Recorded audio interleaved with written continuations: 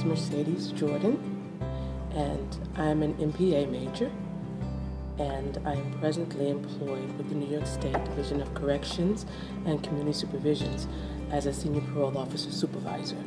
It did, you know, I always wanted to be in service as a steward, always. That was just something that I love. My passion was how I could help other people. It always felt great to me to do.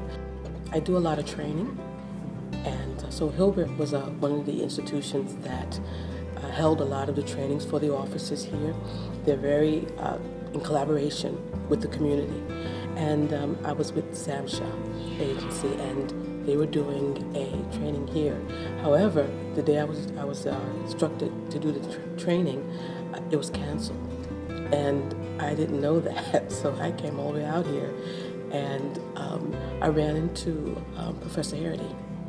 And he said to me, we had a conversation just like this, struck up a conversation, and I mentioned, oh, I would love to get back into school and take my master's.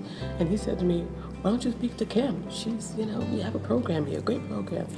And I sat and spoke with Kim, and from there, it kind of sparked something in me that, you know, maybe I could do that. If I had to do all over again, I would probably say once I was in it, to go through and finish it.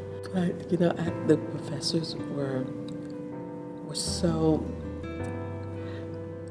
especially, I can say that they were so communicative and emotionally intelligent. For the majority of the professors that I've had, I've learned so very much from. And as an adult, going back to school, I think it's very valuable that you can sit in a room and learn from other professors. You know, I see a lot of ills in the job that I do. I see society's ills. I see lost people, dysfunctional people who have no hope. And I look at that, and I look around this institution, and I see the people who are here, and I'm thinking, wow, do they know how blessed they are to be here? Like you said, you know, yeah.